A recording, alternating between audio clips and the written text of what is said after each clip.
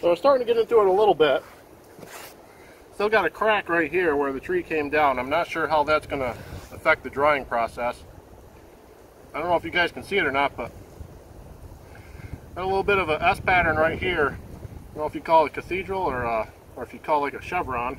But got that.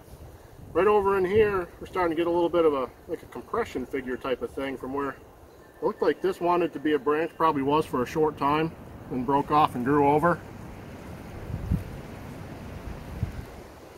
Some darker heartwood, I kind of like that. I'm gonna sharpen the saw a little bit. It's cutting a little slow.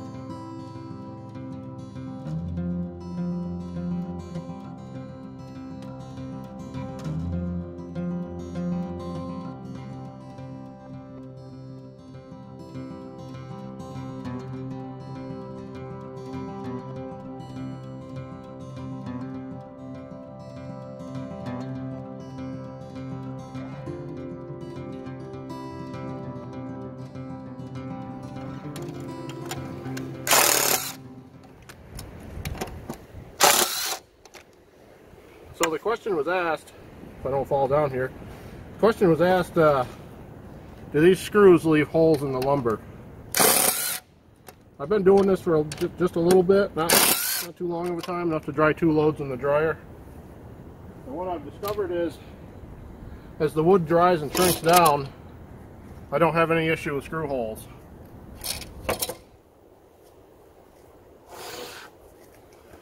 Let's see what we can do here. I think I'm going to put some water on this one.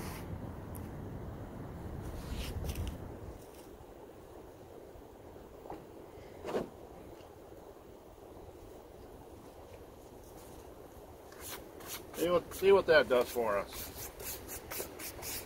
Pretty nice straight grain. I mean, nothing too spectacular about it, but a good straight grain.